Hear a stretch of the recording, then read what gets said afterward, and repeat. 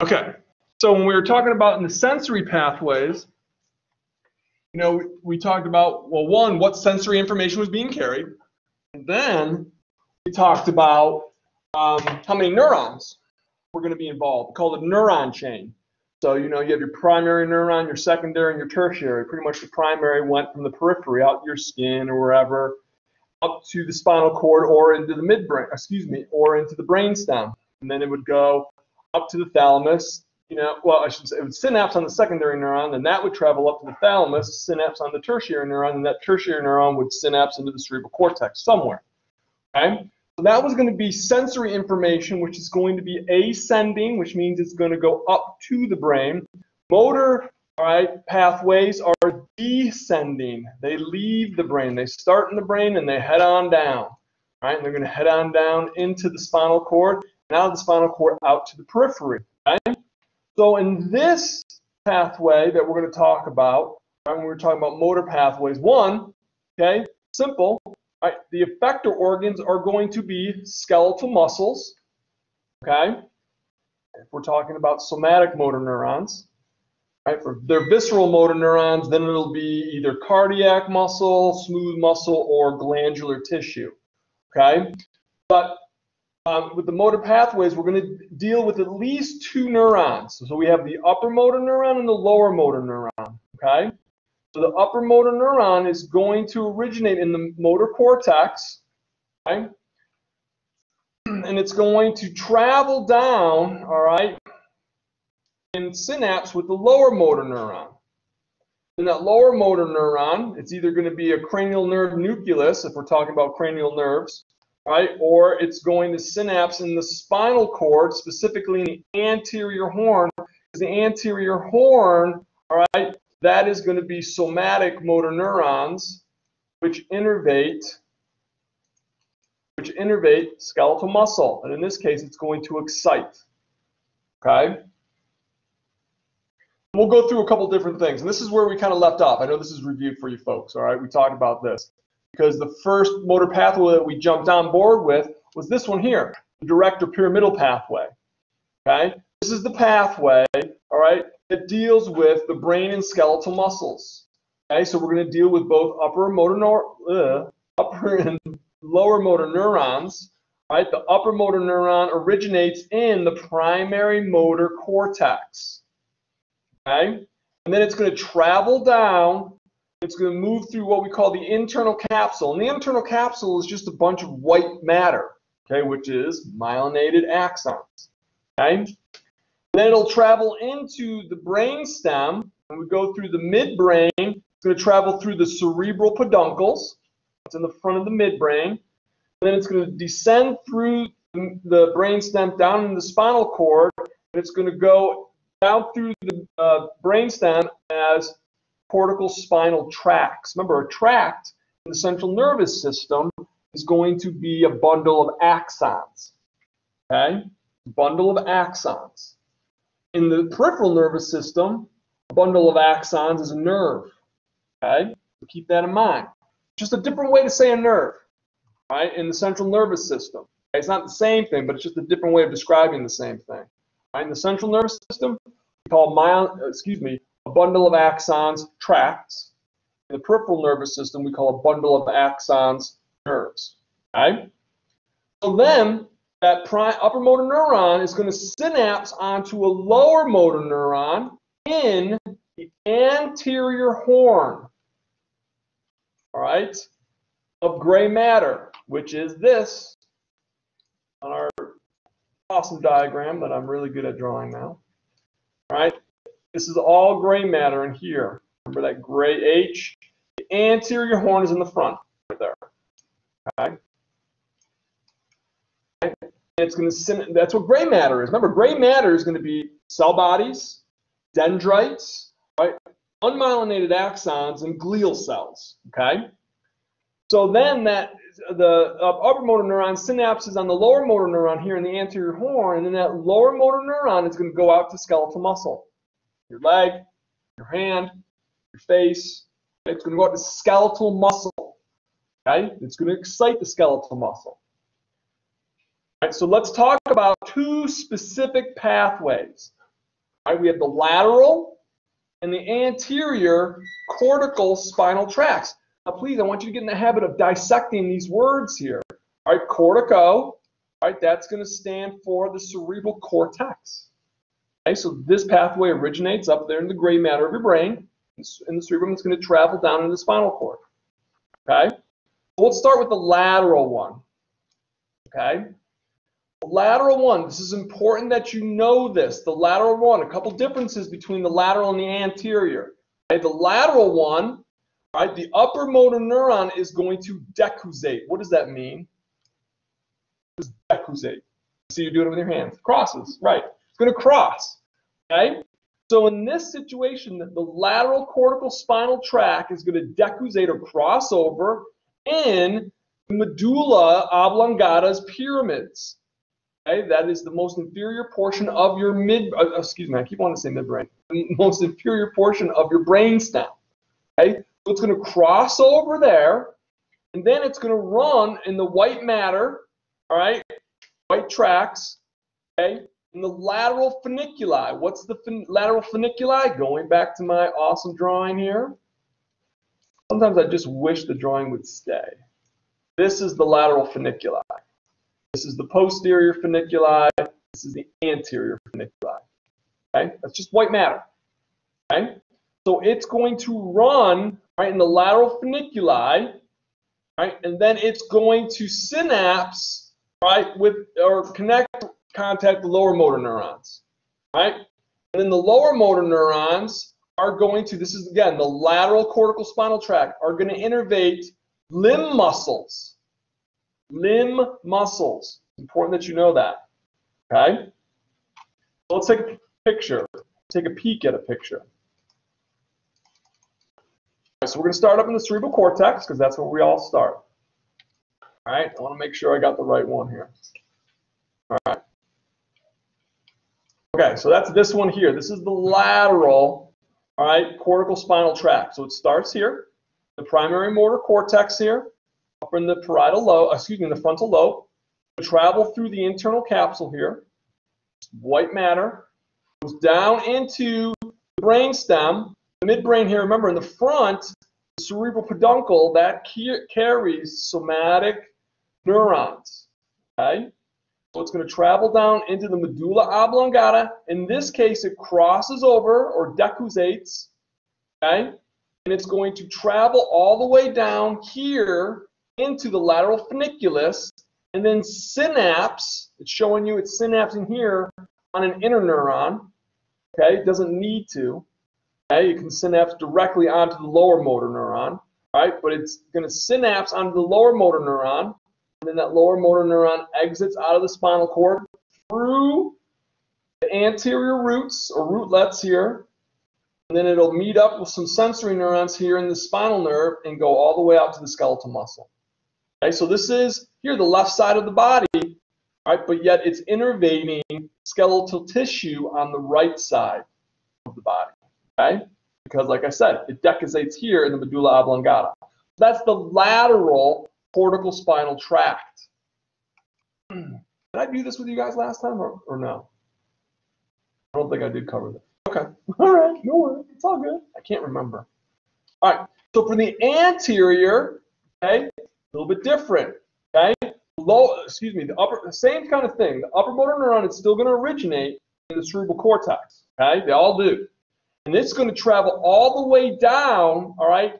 And it's going to actually enter into the anterior funiculi. So it doesn't decussate, okay?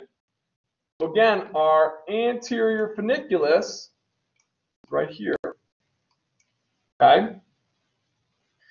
So it's going to travel down in through the anterior funiculi here, but now the anterior cortical spinal tract, it is going to decussate in the spinal cord, right?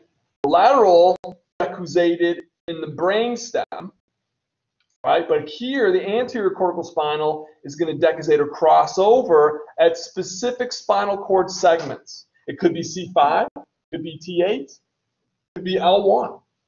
Okay? It just varies depending on where it's going in the body. Okay? But it will decussate at a specific level. All right? And it can synapse on an interneuron or directly onto the lower motor neuron. Now these spinal nerves, these nerves are going to innervate. You need to know this, axial skeletal muscles. You guys remember the axial skeleton, right? Rectus abdominis, pectoralis major, all right, trapezius, quadratus, lumborum. Well, not trapezius, all right, disregard that. Different, your spinal accessory nerve, which is cranial nerve number 11, actually innervates this trapezius muscle. Okay? But anyways, but keep in mind, axial skeletal muscles for anterior. It's easy to remember. A for axial, A for anterior, right? L for cortical spinal, L for limbs. Easy way to remember. You'll never forget now. Promise me. No, seriously, I want to promise from each and every one of you. All right. So let's check out the picture here. Boom. This chapter relies a lot on pictures, in case you haven't figured that out yet. All right. So again, we're up in the primary motor cortex here. All right. So our upper motor neuron, right, is going to do the same thing, travel through the internal capsule, down into the brainstem. The midbrain is going to travel through the cerebral peduncle here. It's going to go through the medulla oblongata, all right, but it does not, I repeat, it does not decussate here. The lateral does, but not the anterior. All right. It's going to travel down through what we call the anterior cortical spinal tract, okay? And when we get into the spinal cord, that'll be that white matter, right, that anterior funiculus, okay?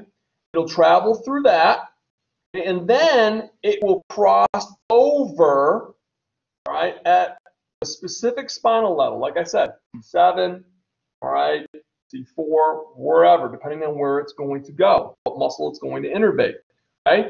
And then it'll either synapse onto an interneuron or directly onto the lower motor neuron. And then that lower motor neuron will exit out of the spinal cord and innervate the skeletal muscle. Again, both of these tracks, they just cross at different places, are contralateral.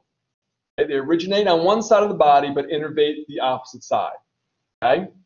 Contralateral. All right, so those are the direct pathways, pyramidal pathways. What about the indirect pathways? Okay, this is when we kind of talk a little bit about brainstem nuclei. All right, now they're going to be more complicated. Great, just what we want to hear. But the good news is I'm not going to get into all that detail with this. I'm just going to briefly describe, all right, some of the details of the indirect pathway. Okay. So for the lateral pathway, okay, again, this is going to regulate, all right, not just movements, but precise movements, again, in the limb muscles. So lateral limb, all right, but this more specifically are going to be flexor limb muscles, okay? So flexor limb muscles would be like your biceps brachii, okay? Brachioradialis, brachialis, all right? Anything that's going to help flex the limb, any hip flexor muscles, any knee flexor muscles, elbow flexor muscles, shoulder flexing muscles, all right? Those are the flexor limb muscles, right? And so this has to do with what we call the rubrospinal tracts, right? And it originates in the midbrain. Like I said, I'm not going to get into do all the pathways for all that, okay? This is not a spinal anatomy class. This is an anatomy class. All right, the medial pathway, right? This is very important that you pay attention to this. This is going to regulate muscle tone. Remember what else regulated muscle tone? For the reticular formation, the brainstem, the RAS has to do with the reticular activating system, your awareness levels, right? Like when your alarm clock goes off or when you're sleeping, right? So the reticular formation is going to be involved, all right, in the medial pathway, okay? So this will regulate movements of the head, neck, and the proximal limb, right, and also the trunk. Okay, muscle tone. So think muscle tone, reticular formation is going to be involved, right, and that includes the reticular spinal tract, the tectal spinal, and the vestibular spinal tracts. I hate to say this. This is going to just be pure memorization here. Okay. And this is as much detail as I get into these indirect pathways here. All right, when we're talking about the medial pathways. All right, so for the reticular spinal tracts, Here's that reticular formation, right? Muscle tone. So it is going to help with reflexes when it comes to posture and balance. So you don't tip over. If I ask you to lift up one leg, stand on one leg, right? You're going to be using. I can't talk tonight, you guys. I'm trying to rush my words. I apologize. Slow down. All right. You'll utilize the reticular spinal tract. Okay. Tectal spinal tract. We're a little bit familiar with this. Remember the tectal plates? When we were labeling in our lab atlas the corpora quadrumana, you have the superior colliculi and the inferior colliculi of the corpora quadrumana. On the back here of the midbrain, you have this structure that looks like a square. It has 4 bumps on it. All right, that's the tectal plate. Okay, and so the top 2 bumps were called the superior colliculi, and that had to do with visual reflexes. Right, and the bottom 2 were the inferior colliculi, and that has to do with auditory reflexes. Perfect example, right? If you're watching a tennis match and Serena Williams is playing her sister and they're hitting the ball back and forth, when your eyes are following the ball back and forth, you're utilizing the superior colliculi, right? If you're sitting quietly minding your own business in the library and someone comes up behind you and is whispering on your right side, you hear them to your right, you turn to look, you're going to be utilizing your inferior colliculi for the auditory reflexes there, okay? All right, that's going to involve the tectal spinal tracts. And then finally, we have our vestibular spinal tracts. All right, and again, whenever you see this term here, vestibular, you want to think of balance, equilibrium, okay? So you have these vestibular nuclei in the brainstem, and it's going to help to maintain balance. You're using them right now, so you're not falling out of your chairs when you're sitting, standing, and walking, okay? Like I said, that's as much detail as I'm going to get into. And those are the indirect pathways.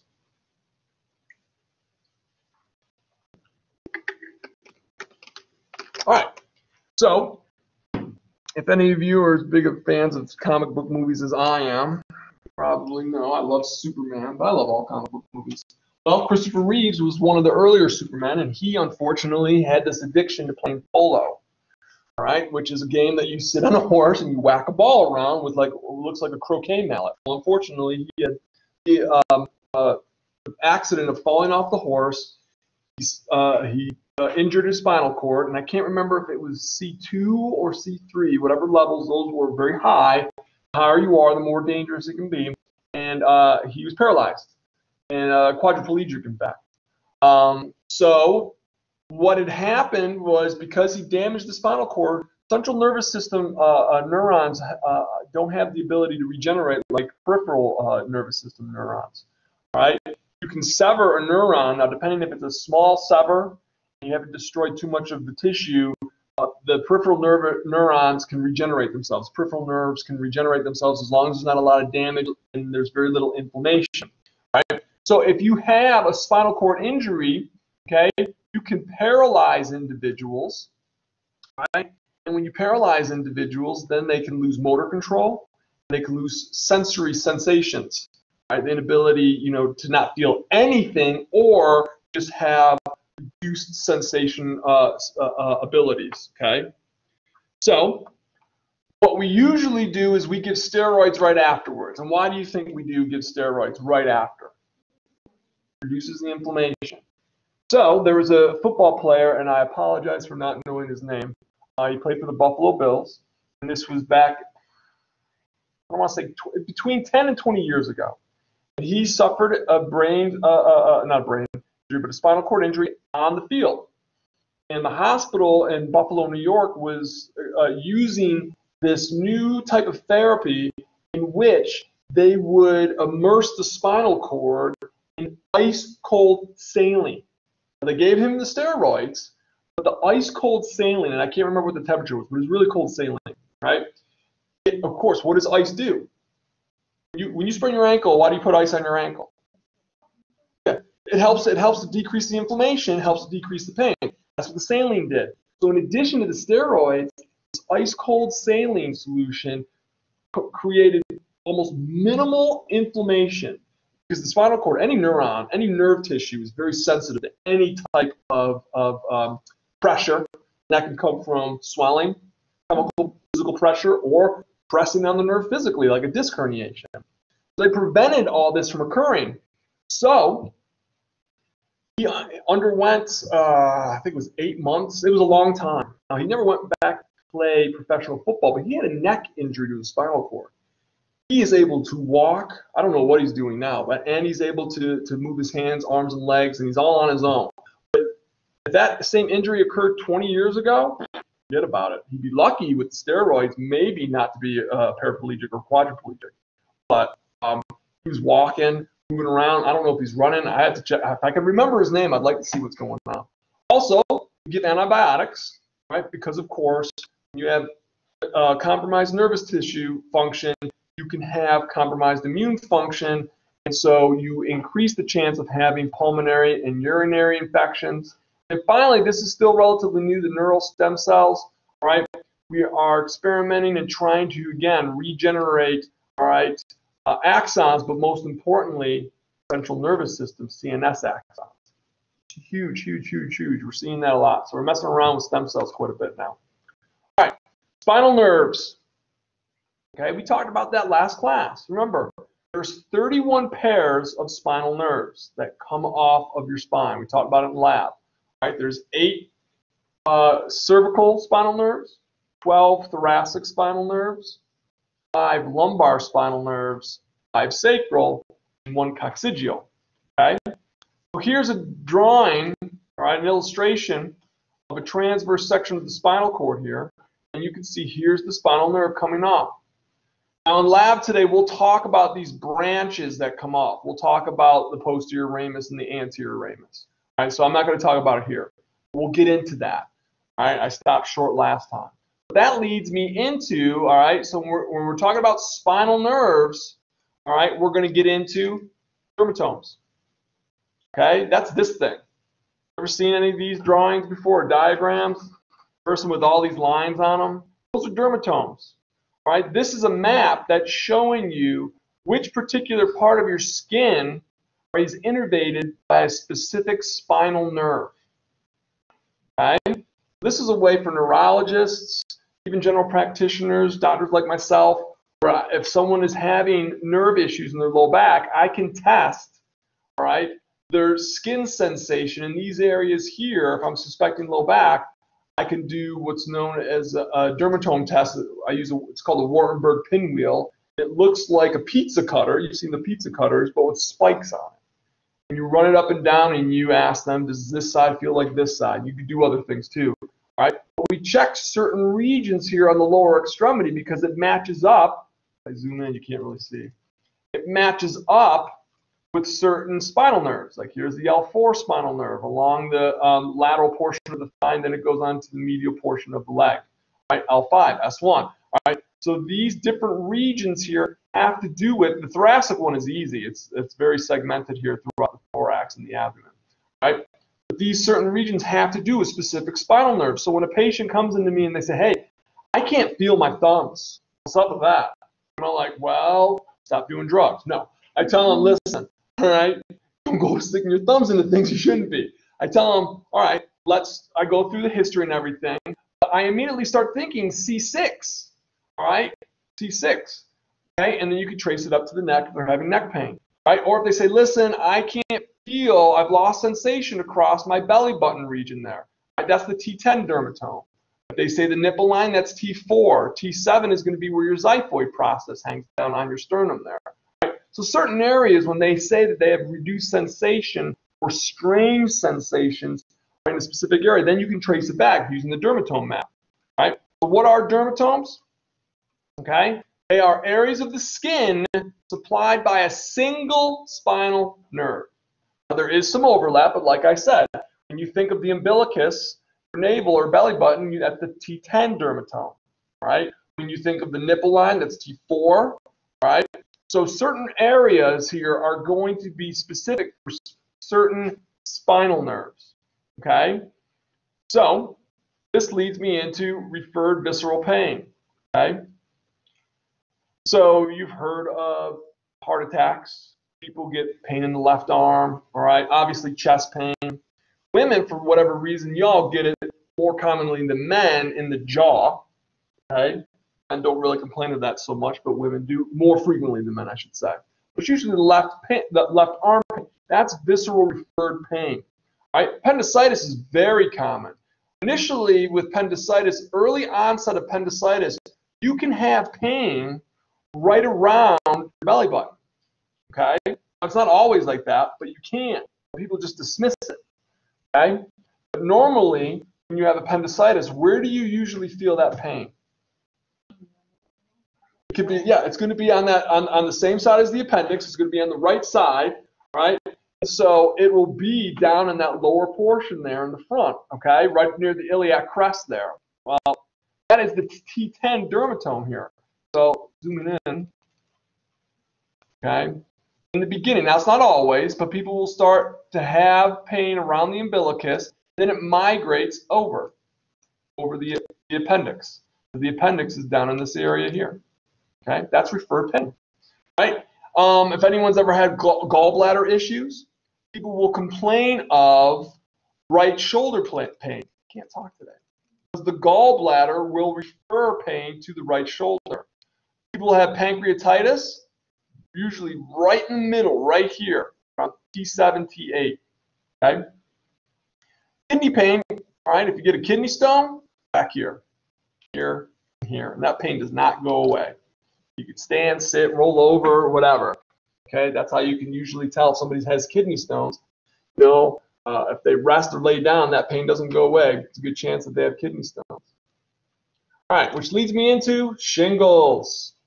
All right, our friend shingles. If you've ever had chickenpox, you do have the ability to have shingles. Okay, because the chickenpox vaccine. Well, interestingly enough, people that get the chickenpox vaccine and haven't had chickenpox naturally are more prone to shingle infections. All right, they're finding that out now. But the virus, all right, I remember the name of it. I think it's varicella. I'm almost positive that's the name of the virus. I'm having a brain aneurysm here. All right, but regardless, when you combat chickenpox and you get over your chickenpox, if you've had it naturally, the virus goes dormant. It goes and it looks for the posterior root ganglia. What is that? It's this guy. Remember him? There's the posterior root ganglia. Okay, so here's our spinal nerve right here. And the spinal nerve splits into the posterior roots and the anterior roots. That bulge there is the posterior root ganglia. What lives in the posterior root ganglia? What part of the neuron? Cell bodies. Yep, or somas. Okay, that's what lives in the posterior root ganglia. Okay, and so chickenpox keeps it company. It's inactivated, so it lives there and hangs out there. Okay, so when your immune system becomes compromised, the older you get, or if you become very stressed, your immune system kind of backs off, you can actually reactivate the chickenpox virus, right? And it'll travel down the sensory axons in whatever dermatome that it was living in, okay? It's craziest thing. Along that dermatome, you'll start to see blisters and a rash. Very painful. Has anyone here had shingles before? Talk to some older people. I've never had it, but I've seen it. And not a pain. You have? So Casey, then you probably know. It doesn't feel good, does it? Do you mind if I ask where it was? Was it on your back or your face? Extremely painful, yeah. I don't think it was a patient of mine, but I talked to somebody and they got it on the trigeminal nerve along your rib cage. Okay, yeah. We'll see it more in the thorax and the abdomen. But if you are unfortunate enough to get it in the trigeminal nerve, which is the nerve that will help to innervate your face, right? And if it's bad enough and get into your eye, bad. Yeah, I know. I can see your eyes. I can't see your face, Anna, but I can see your eyes. But it's very painful, right? And so usually what they give is an antiviral and steroids, okay, to help treat it, okay? And that varies depending on the severity of it. You could be on it for 6 months. This one lady that I worked with, her daughter got it really bad, and she was on steroids for over 6 months. And she had a really bad case of it. All right. Whew, let's jump into reflexes. Now, I'm going to tell you something. I'm telling you folks, you guys can't even see me. I'm going to tell you folks at home this too. When I'm talking about reflexes, folks really should, if you plan on taking 211, really pay attention to what I'm going to go into, because you get into digestion, right? When you get into the endocrine system, right? When you're going to get into a lot of these other systems in 211, this concept comes back. If you understand it now, when you're learning that information again, that pertains to that specific system, it'll be much easier for you. Okay, well, it's already easy for me, but it'll be much easier for you. All right. So, what are reflexes? This is important that you understand this. Okay, they are one, rapid, pre-programmed, involuntary responses, right, of muscles or glands. Most importantly, they have to be a response to a stimulus. So you need a stimulus in order to initiate a reflex. That's a great test question, right? True, false. Do you need a stimulus to initiate a reflex? True, yes, you have to have a stimulus, okay? So in order for a reflex to occur, a stimulus has to hit. When you go in, you sit there in the doctor and they take the reflex hammer and they smack it on your knee, that's the stimulus. When they tap you on the knee with that reflex hammer, right, it evokes that little jerk there, okay?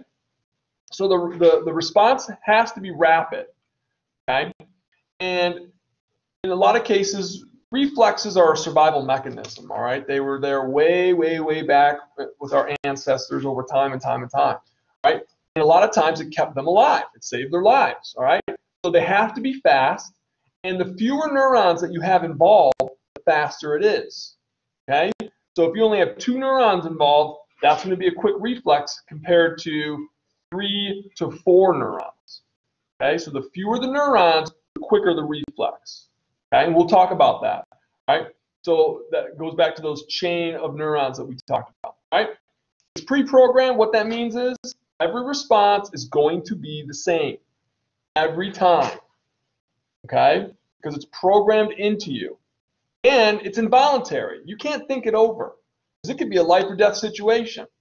Right? Should I jump into this tree? I got this tiger chasing me. I don't want to break the branch in the tree, whatever. Right? You don't have time. So it's an involuntary response. Right? So usually by the time you realize that whatever the response is, it's already happened after the fact. Okay? All right. So let's jump into the components of what we call the reflex arc. Right? And I'll go through the reflex arc. Right? There's a couple different stages to it. Okay? So the first one is the stimulus. You have to have a stimulus to initiate, all right, a reflex. So that's number one. Okay? And then that stimulus is going to create a nerve signal that's going to travel along. Now this picture here is showing us, right, that we have a pain stimulus here from this nail being jabbed into the skin. Right? And that's going to stimulate these pain receptors that are going to create and send nervous signal information along the sensory neuron, right, to where? Our control center. Remember back in chapter 1, receptor, control center, effector. Right? That's what a stimulus is. That's homeostasis. Right? But we're just going to make it a little bit more detailed now. So we have a stimulus, and we have a receptor that monitors that stimulus. Then we're going to transmit that information up the sensory neuron here into our spinal cord. And our spinal cord in this example is our control center. Okay?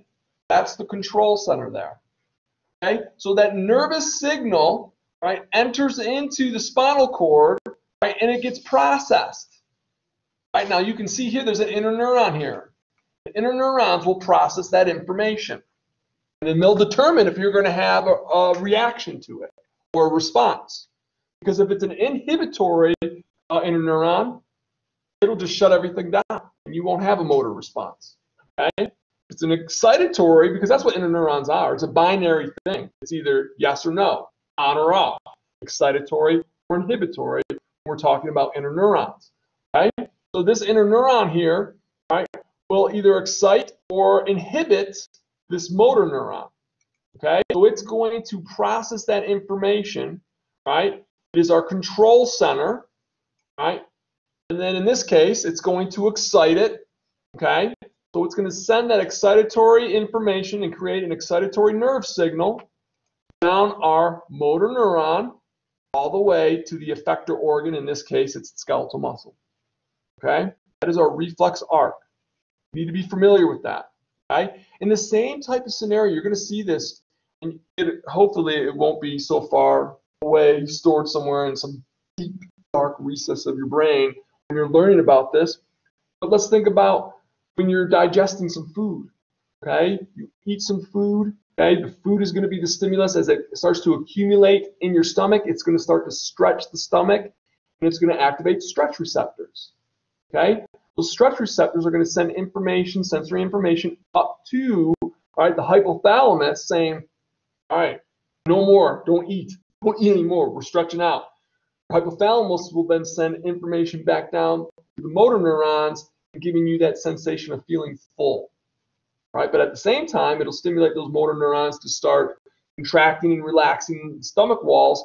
It'll start churning start churning the food that's in there.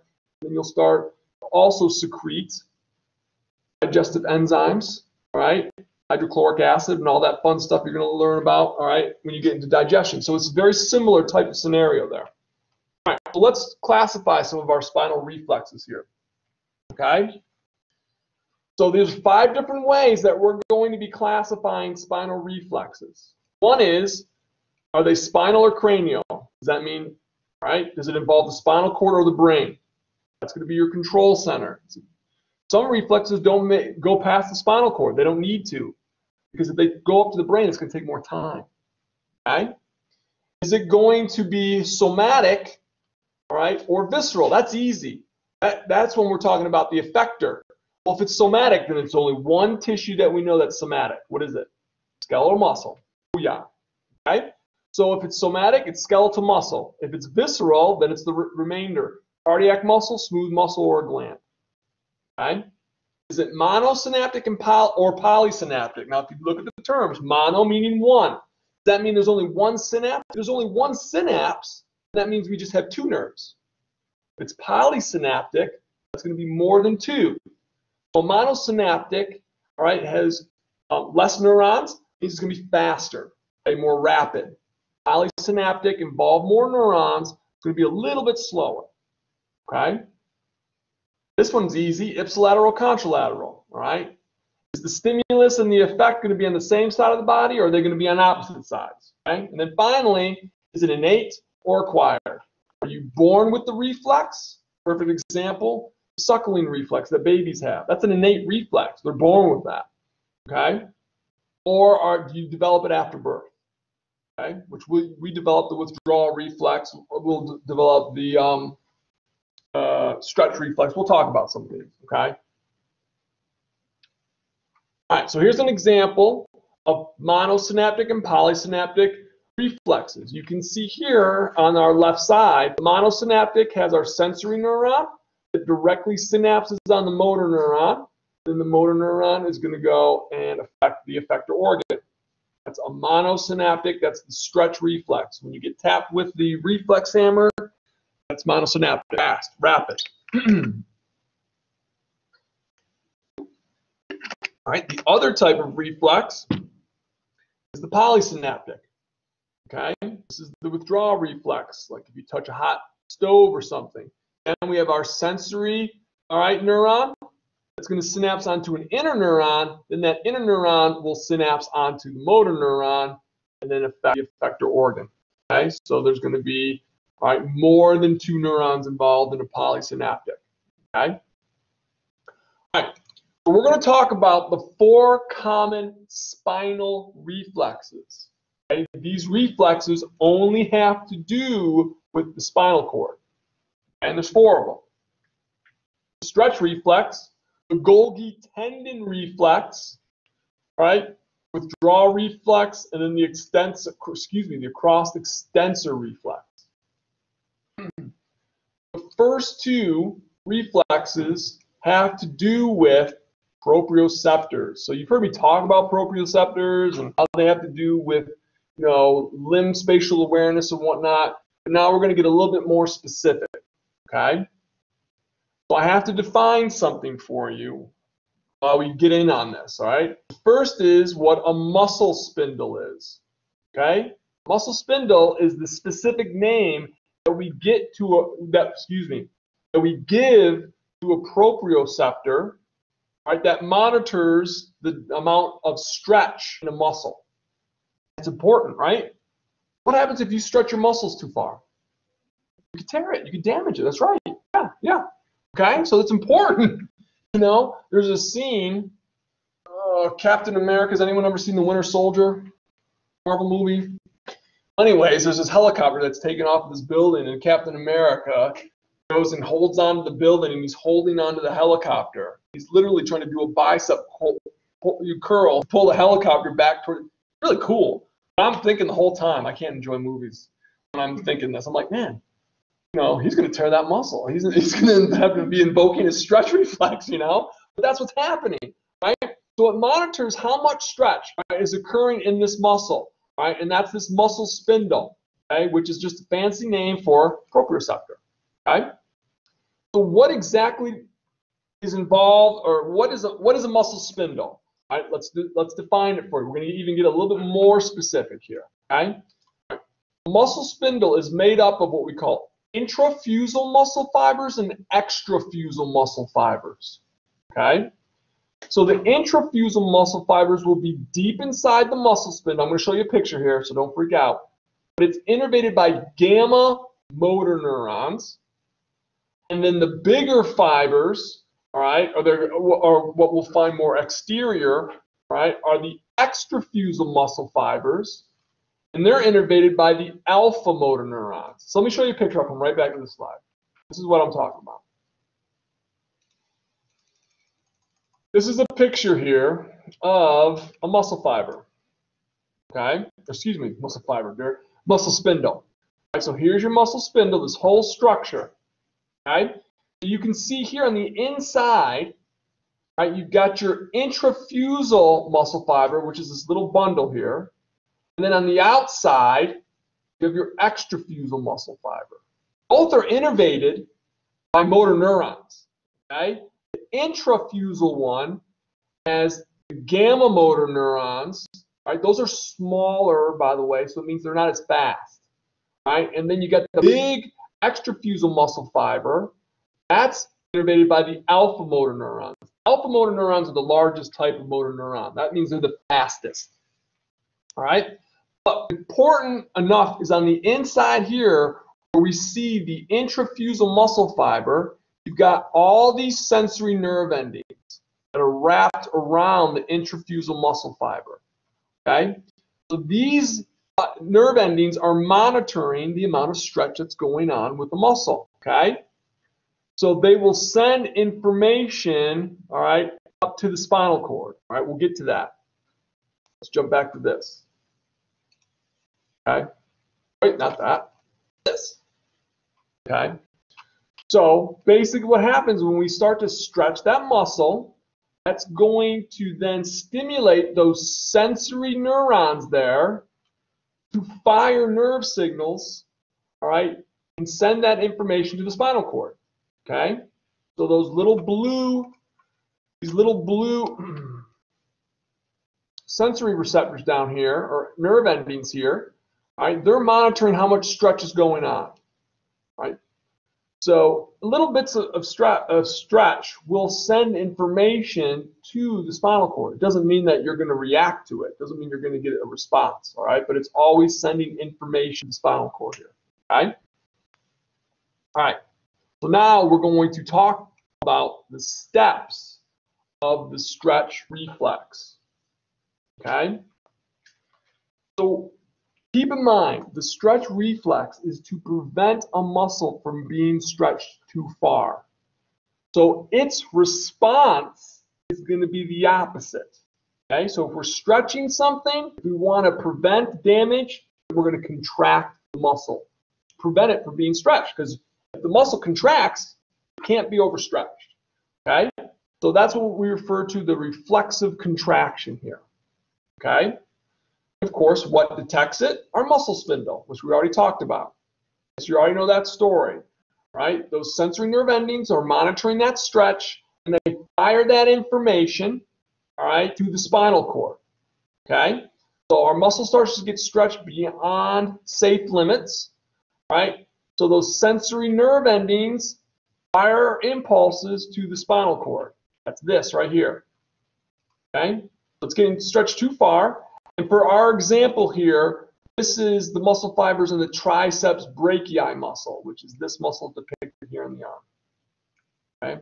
Triceps brachii muscle. Are you folks familiar with agonist and antagonist muscle groups? I may have briefly mentioned it, but I know it's in the study guide. Okay, all right. So the agonist and antagonist groups, their actions are opposite of one another. Okay. So, for example, the biceps brachii muscle, right, is a flexor of the elbow. Okay. So as I flex the elbow, all right, the biceps brachii muscle is contracting, right. And the triceps brachii muscle is being inhibited. It's relaxed. Because otherwise, if I'm contracting both muscle groups, what's going to happen? Nothing. Nothing will happen. If I'm contracting my biceps and I'm contracting my triceps, it's not going to move, right? So one has to be more than the other, or one has to be working and the other one has to be doing nothing. So when I flex my elbow, my biceps brachii, my agonist is contracting. And my antagonist, the triceps brachii, are doing nothing. Now when I go to straighten my elbow, triceps brachii now are contracting, and I'm extending my elbow, and the biceps brachii are relaxing, right? All right, so agonists and antagonist muscles do opposite of each other. Okay, back to this. Okay, so now, all right, meanwhile, in the spinal cord, right, now we have to contract the muscle because that muscle is being stretched too far. So we're going to excite the alpha motor neurons. Right, those are those big muscle neurons, all right, that are going to cause a contraction. Okay, this will be monosynaptic. So hop over here. Zoom in, it's hard to see on the. Okay, so here comes our sensory information. Hey, we're stretching the muscle too far. We got to fix this, no problem. Right, this one branch comes down here and directly synapses, okay, onto this alpha motor neuron, okay? And that alpha motor neuron, right, is going to then stimulate, right, that muscle since it's being stretched. We have to start to contract that muscle. So it is going to start to cause the triceps brachii muscle, since it's being stretched too much, to contract. We stop stretching you. Instead of being lengthened, because that's what happens, right? When you stretch a muscle, aren't you lengthening the muscle, right? So now we need to shorten the muscle. So that's why we're going to stimulate, right, the alpha motor neuron, okay, that innervates the extrafusal muscle fibers. Those big fibers over here, big guys. Right? It's going to stimulate those to contract, okay, in the triceps brachii because it's being stretched too far. Now, meanwhile, okay, what we need to do is, like I said, we can't just contract both muscle groups because then nothing will happen. All right, so meanwhile, at the same time, that same sensory neuron is going to stimulate or excite the inner neuron to inhibit the motor neurons of the antagonistic muscle group. And in this example, that's the biceps muscle, right? Read, okay, because we're contracting the triceps and the biceps at the same time, nothing's going to happen, okay? So that's what happens here. Get over there. Okay? But now the sensory neuron at the same time is going to stimulate this inner neuron. Remember, an inner neuron can either excite or it can inhibit. That's what the plus and the minus signs mean. Okay, so the plus here, all right, tells me that it's exciting this motor neuron. Well, in this case, the sensory neuron is going to stimulate this inner neuron to inhibit, all right, the alpha motor neuron that goes to, it's hard to see in this picture, but it goes to the biceps brachii muscle. So it prevents the biceps brachii muscle from contracting, keeps it relaxed. So that way we can now contract the triceps. So we don't stretch, all right, the muscle and damage the muscle. That whole concept of stimulating one muscle group but inhibiting the other muscle group is called reciprocal inhibition. Okay? That's what I just described to you. Reciprocal, very important, right, that you know this, inhibition. Right? Because we are inhibiting the antagonist muscle group. Right? Yes, ma'am.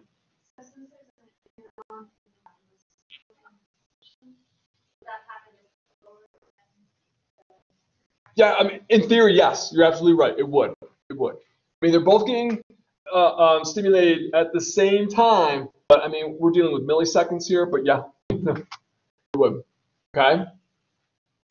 So this type of reflex, the stretch reflex, right, when we go through our classification, it's a spinal reflex because it doesn't involve the brain. Right? It's somatic because we're dealing with skeletal muscle tissue. Right? It is considered monosynaptic because the actual reflex is dealing with that ipsilateral triceps brachii. Right? So it stays on the same side. And it's innate. All right. That was the stretch reflex. That's the first one. Let's get into the second one. All right? So get the hang of this. I think that out of all the chapters, this chapter is probably the most important one in regards to being able to see pictures. The pictures are helpful, at least for me. Right? When you read this stuff, it's hard to figure it out, but when you look at the pictures, I think it's a little bit easier. Okay, so the second of the spinal reflexes is going to be the Golgi tendon reflex. So we learned about what happens when you stretch something too much. What happens if we contract something too much? Okay? Yeah, we're gonna talk about that now. I don't want to get a cramp because I want to use the Golgi tendon reflex. This is going to help me out. Okay? So this reflex is going to prevent a muscle from contracting too much. Okay? So now there's a new structure that we're going to talk about, and that's a Golgi tendon organ. Okay? And this is, like I said before, these two reflexes, the stretch reflex and the Golgi tendon reflex, both involve proprioceptors. So the Golgi tendon organ is a proprioceptor, right? We're going to see this proprioceptor where the muscle and the tendon, all right, that junction there, right? That's where we'll see these proprioceptors. All right, so these proprioceptors are going to involve excitation of an interneuron found in the spinal cord. Okay, so remember, proprioceptors are sensory structures. So those sensory neurons or axons are going to excite an interneuron found in our spinal cord here. All right, so quickly, we'll jump over here to our picture. You know me, I already got a picture. Okay, so here you can see, all right, our tendon muscle junction here, and that's where we're going to see these Golgi tendon organs. Okay? So they are able to monitor the tension, how much a muscle is contracting. And when they start to get that information of a muscle contracting too much, it's sending its information along the sensory neuron here, right, into the spinal cord, where we're going to involve interneuron. Okay? We just talked about that. All right, so that's the first step. All right, so some, not all, but some of those excited interneurons will actually inhibit, right, the motor neurons of the same muscle. That makes sense, right? If a muscle is contracting too much, you want to shut it off, right? I mean, when you have a fire and it's getting out of control, you don't pour more fuel on it, you know? You want to starve it, all right? So we want to shut off that muscle, right? So that muscle is going to start to relax, okay? And then some of the other interneurons there are now going to excite the motor neuron of the antagonistic muscle group. And this is referred to as reciprocal, this is important, activation. Okay, we learned about what reciprocal inhibition was. That's easy. We turned off the antagonist group, right? When we were talking about the stretch reflex. So we are inhibiting that. That's reciprocal inhibition. In this situation, we're going to activate, right, our antagonistic muscle group. Right? So that's called reciprocal activation. Again, another polysynaptic reflex. We are going to stimulate the contraction of the antagonist muscles. Let's look at this in a picture. The picture says 1,000 words. All right. So here we can see, all right, that sensory information coming along. A little bit more. All right. And it's going to excite the inner neurons. In this situation, we're not going to involve inhibition of the inner neurons. We are going to excite the inner neurons. The first inner neuron that we excite is going to shut the show down. Right? So it's going to inhibit or deactivate the motor neurons that are going to cause the muscle that's contracting too much. It's going to shut those motor neurons down and cause that muscle to relax. So in this situation, we're looking at the quadriceps femoris muscle contracting too much. Okay? So what we've done is we've inhibited it. Okay? So we shut the motor neuron. So now it stops contracting. At the same time, simultaneously, right, the sensory neuron is going to excite the inner neuron. That inner neuron is now going to excite alpha motor neuron that goes to the antagonistic muscle group of our quadriceps femoris muscle, which is the hamstrings muscle. And it's going to cause the hamstring muscle to contract, thus causing the knee to bend. The quadriceps straighten the leg, and the hamstring muscles bend the knee. Okay? So in this situation, we're going to get our reciprocal activation. We are going to activate the antagonistic muscle group. Okay? And that's our Golgi tendon reflex. See, now how nice is that? We just learned the stretch reflex, the reflex that happens when your muscles stretch too much. Now we just learned about the reflex, what happens when your muscles excessively contract. So we have these mechanisms built into our bodies to prevent that from happening, which is nice. Prevent injury. Okay? Well, here's another muscle reflex. Yes, ma'am.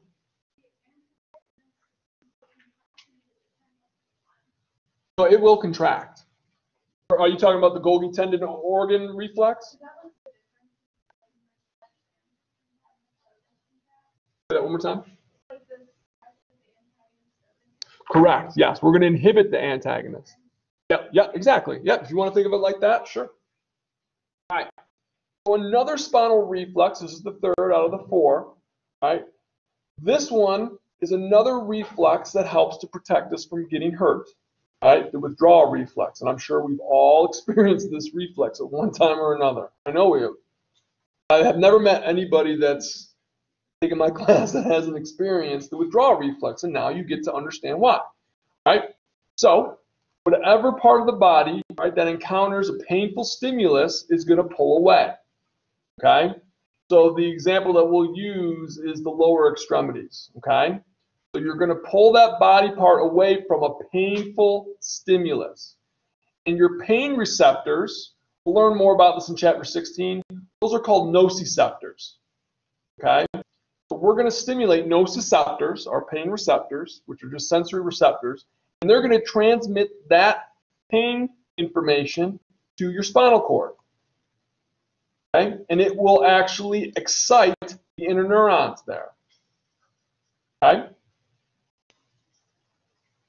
So those inner neurons now will excite the motor neurons to the flexor muscles.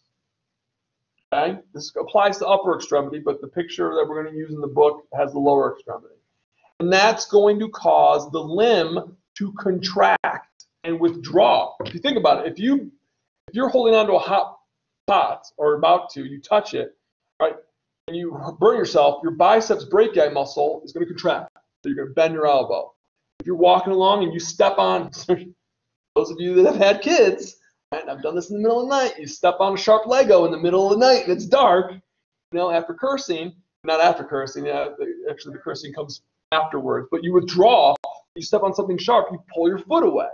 All right? So you are going to contract the flexor muscles. You're going to bend your knee. Okay? So that's what's going to happen here. The withdrawal reflex is going to contract the flexor muscles, right? So that causes the withdrawal of the limb, right? Now at the same time, while all this is going on, while you're withdrawing, all right, that limb, you have to inhibit, remember, reciprocal inhibition, right? We have to inhibit the motor neurons of the extensors. Because if we're contracting the extensor muscles at the same time we're contracting the flexor muscles, what's going to happen? Nothing, yeah, nothing will happen. You won't move. All right, so we have to inhibit the extensor muscles so we can withdraw, not just withdraw, but we need to withdraw quickly. All right, so let's quick picture.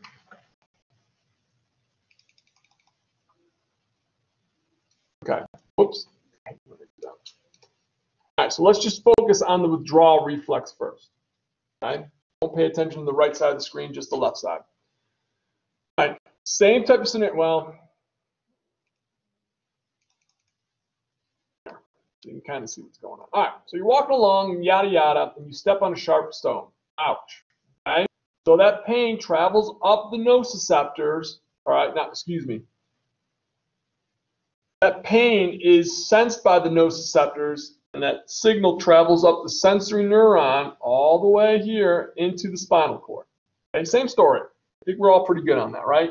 Feel good about the first part of the reflex arc, stimulus, sensory neuron picks up that. All right. So then what will happen is that sensory neuron is going to synapse on an inner neuron. Okay? And it is going to cause that inner neuron to excite, right, the motor neuron, right, that goes to the flexor muscles. And so the muscle signal comes down, and it's going to stimulate the hamstrings here, okay, to contract. They flex the knee, they bend the knee, pulling the knee away. Okay? You guys feel good about that? The withdrawal reflex? At the same time, though, right, it is going to inhibit, right, the muscles. It's not here in this picture here. Right? It's going to inhibit the quadriceps femoris muscle, okay? Because that's an extensor muscle, right? So that withdrawal reflex, we're going to stimulate the flexor muscles, but at the same time, we're going to inhibit, right, the motor neurons that go to the extensor muscles, okay? This all happens at the same time, so you can pull away, withdraw, okay? All right, which brings me to, last but not least, the crossed extensor reflex, okay? So, one more thing to add, right? So if you notice in this picture here, right, your right leg is withdrawing. What's your left leg doing?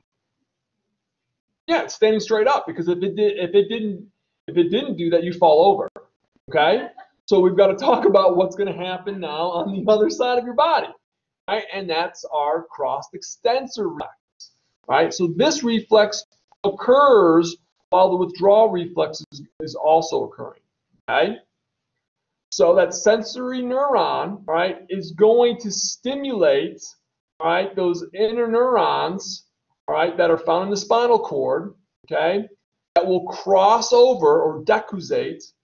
And what will happen is those inner neurons will excite or stimulate the extensor motor neurons on the other side of your leg, on the other side of your body. Okay?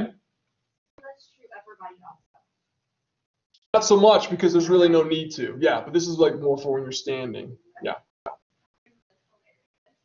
Why? Oh, again, fall over. Jump with both legs, or you just fall over. Yeah. We'd be dead. I mean, when I say we'd be dead, I don't think our species would be in existence anymore. We would make it this far. All right?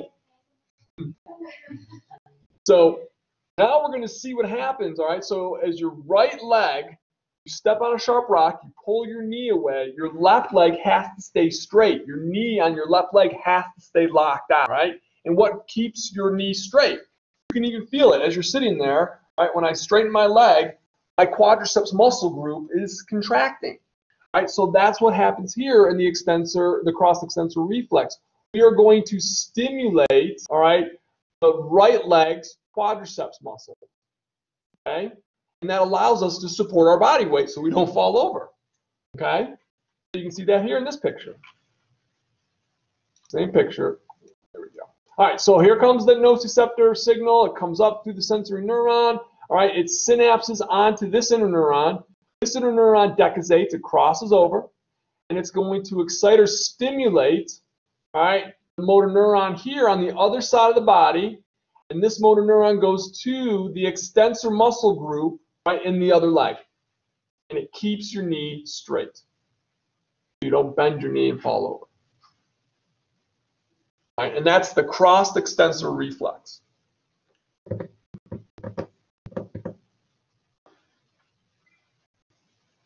All right, and last but not least, why do we care about reflexes? Why do doctors care about reflexes? All right, it helps us with diagnoses.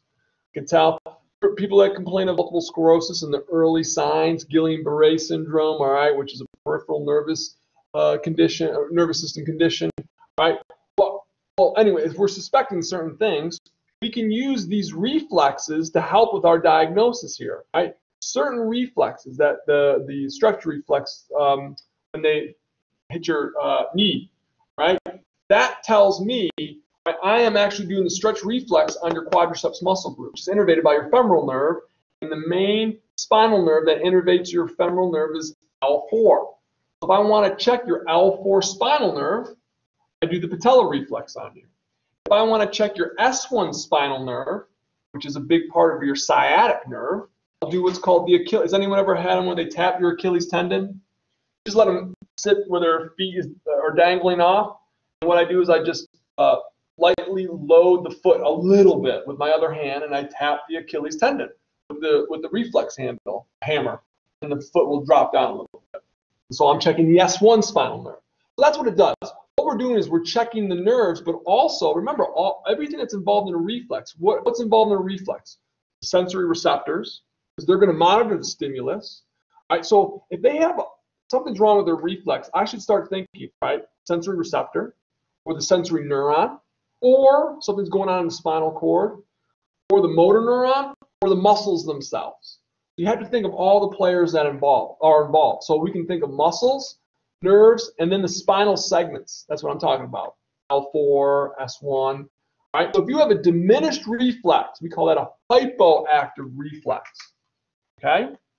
That's what happened to Christopher Reeve. All right, and that football player, when they damaged their spinal cord, they were paralyzed. Right? So that means, right, if they have a hypoactive reflex, I should start to think that there's damage to the spinal cord, or something's wrong with the muscle. The muscle's unable to contract, so maybe some sort of muscular disease. Or there's something going on at the neuromuscular junction. Maybe not enough neurotransmitters being released. There's something wrong with the acetylcholine. Right? Not enough acetylcholine's being released. Myasthenia gravis is a condition that has to do with the neuromuscular junction. Right? So something. If somebody has a hyperactive, this is when they have an abnormally strong reflex, and you're thinking central nervous system. Think upper motor neuron lesion. That's the first thing that you should be thinking of. Upper motor neuron lesion. Something's going on in the cerebrum or somewhere in the brainstem or spinal cord. Okay?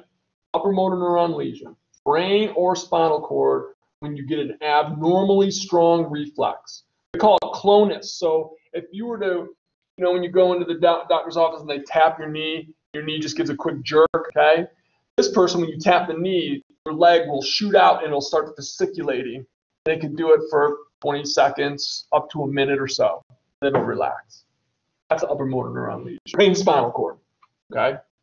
So we call that this with, I was going to say withdrawn, but this prolonged oscillating movement period, right, is called clonus. And there's different types of clonus. I won't get into that. All right. That's it for reflex. Well, that's it for chapter 14. I like that chapter, by the way, as you can tell. I want to just jump in real quick, briefly, to chapter 15. I won't feel good about myself if I don't at least talk about chapter 15 real fast. All right, and then we'll take a break. All right, this is the autonomic nervous system. We're going to be talking about the autonomic nervous system, but I want to quickly review with you, all right, the somatic nervous system. Remember, okay, there's two parts to your nervous system, okay? And we're talking about functional organization. What am I talking about when I'm saying functional organization? Yeah, physiology, right? The structural organization is the anatomy, okay? So when the structural organization for the central nervous system would be brain and spinal cord, okay? So when we talk about the functional organization of the nervous system, we're going to talk about the somatic nervous system and the autonomic system. Somatic is, I say it's easy, it's what we're more familiar with. That's the stuff that we can consciously perceive and control, okay? So keep that in mind. Consciously perceived or control processes are going to be governed by the somatic nervous system, okay? Our nervous system is made up of the sensory part and the motor part. So we have the somatic sensory and the somatic motor, okay? So all the stuff that comes from our special senses, all right? So sight, sound, balance, taste, touch, proprioception, everything that our skin tells us, how hot it is, how cold it is, how soft something is, right? That's all going to be monitored or detected by the somatic sensory nervous system. Motor's easy. Somatic motor is anything that utilizes the skeletal muscle, okay? So any signal that comes out of the central nervous system that goes to the skeletal muscles that are voluntary movements, right, are going to utilize the somatic motor nervous system, right? Also, reflexive movements, what we just talked about, okay? That involve the spinal cord, what we just talked about, and then the brainstem. The brainstem, that means cranial nerves, okay? Gag reflex. Has anyone ever gone to the doctor and the doctor takes a tongue depressor and jabs it in the back of your neck? That feels awesome. I love that one. That's called the gag reflex, by the way, in case you didn't know. And what they're doing is they're testing cranial nerves 9 and 10. Cranial nerve 9, it's always the lower number that's the sensory portion of it. So cranial nerve 9 has the sensory receptors for your throat in the posterior portion of your mouth. And then vagus controls those muscles for swallowing and whatnot. So it's going to be cranial nerve 9 and 10. I'm trying to think of another. The light reflex. Right, when someone shines a light in your eye, okay, that's going to be your optic nerve, so cranial nerve number 2, and then ocular motor, cranial nerve number 3, is going to be the muscle because it controls the size of your iris. Okay. All right. So here's a quick picture of the somatic nervous system. Okay. Just a quick review. All right. You have the skin here with your sensory receptors from your special senses and proprioceptors sending information up to the spinal cord. And then if it's going to stimulate a skeletal muscle, then you can see that's the somatic motor neuron that's going to be traveling from the spinal cord, the central nervous system, down to the skeletal muscle. All right? So that's the somatic nervous system. Now, this chapter talks about the autonomic nervous system, your body's autopilot. Stuff that's going on and you don't even know it. Well, you might know it, but you don't know all of it. Okay? And that is going to be, all right, our autonomic nervous system. All right? We also call it the autonomic motor system or the visceral motor system. But what's important is that all these processes occur below our conscious level. I don't know. Right? I don't know if my blood vessels are vasodilating or vasoconstricting right now. Right? My blood pressure might go up by 5 points. Right? My blood vessels have got to vasodilate or vasoconstrict. Right? I don't know what's going on. So when we're talking about the motor aspect of that, right, the central nervous system is going to send motor signals out to cardiac muscle, smooth muscle, and glands. That should be beat into your brain by now. I hope it is. You guys should know that. Right? Somatic motor is skeletal muscle. Okay, autonomic motor is going to be cardiac muscle, smooth muscle, and glands.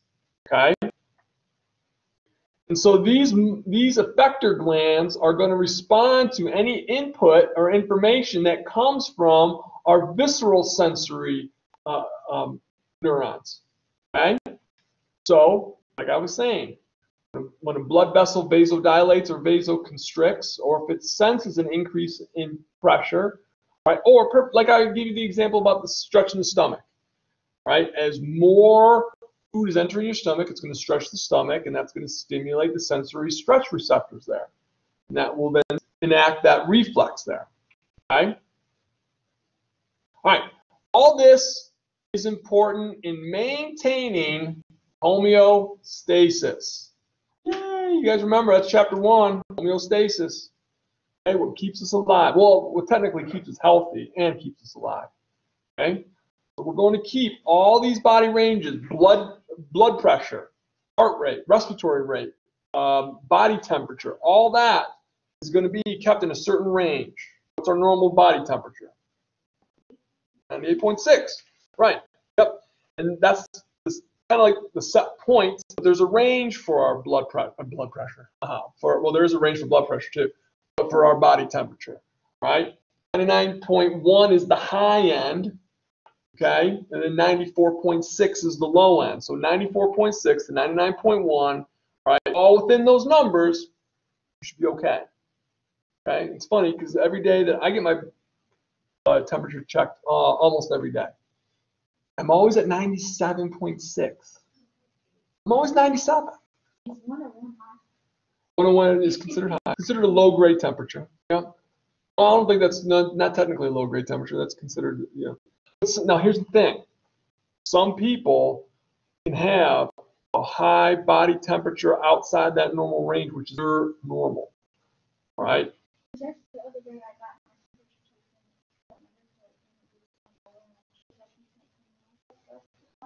Right.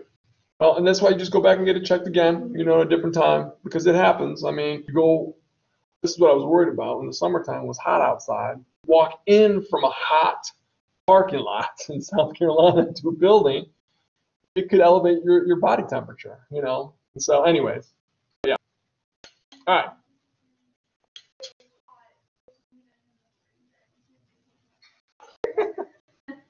We went to Dollywood, and I think there was 8 of us. 4 of us scored high on the body temperature. And they're like, just stand in front of this fan here.